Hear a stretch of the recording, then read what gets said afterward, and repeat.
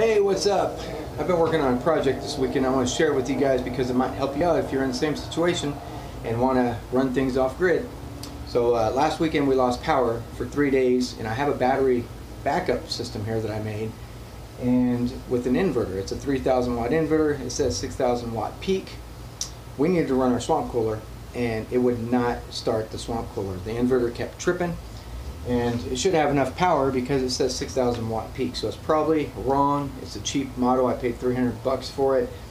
So I had two choices: either convert my swamp cooler from AC to DC, or buy a $500 or more inverter to handle it for a swamp cooler.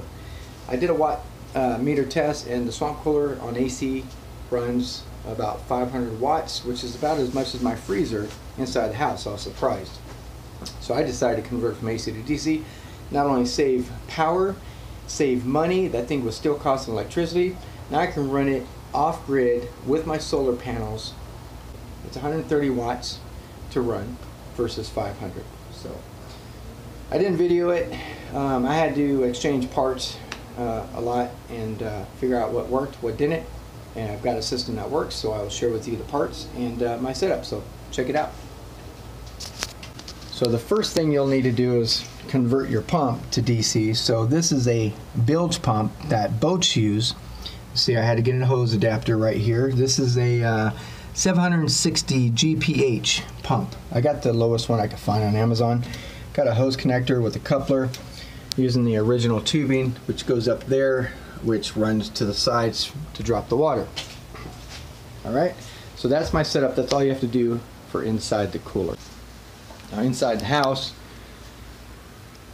you have to use radiator fans. So you can go with one. I decided to go with two 8-inch round car radiator fans. Fit perfectly in here. And then I did my wiring. I got a speed control here so I can adjust the speed of the fans. And then this also has a forward and reverse, so I can actually draw air out if I needed to. And then I have an on-off switch for the pump, and then I ran a power bus right there. So I have my positive and negative feed, so then I can connect multiple items to this. So if I want to run a cigarette lighter adapter here, I could do that 12 volt directly off the battery bank. This does not go through an inverter. It is connected to my auxiliary out in my solar charge controller, which goes to the batteries. Alright, let me show you how it works. I'll start with the pump. Turn this on. It's only taking about 36 watts to run that pump off the solar. It's the same as the other pump, only it's 12 volt DC. Alright, and I'll show you the fans right now.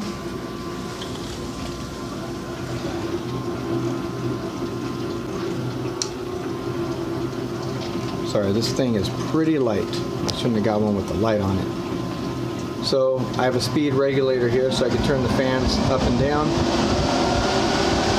It goes pretty fast and pretty strong.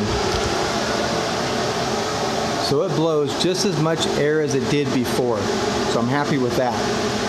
I did not lose any, I would say, airflow by converting it to DC. These are car radiator fans, and they have different sizes. These are 8 inches each, that way I can fit 2 in there. Alright, so now with both of these going, with the pump going, I'm going to show you how many amps and watts it's using.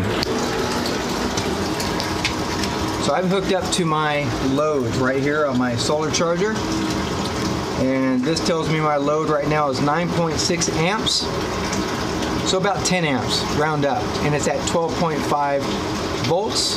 So let's say 10 times 12 volts, 120 watts. It's only using 120 watts. It was using 500 watts before. That's a big difference, and it could be run completely off grid on my battery bank 24/7.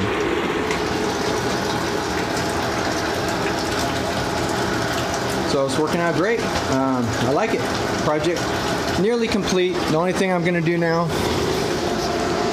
is create a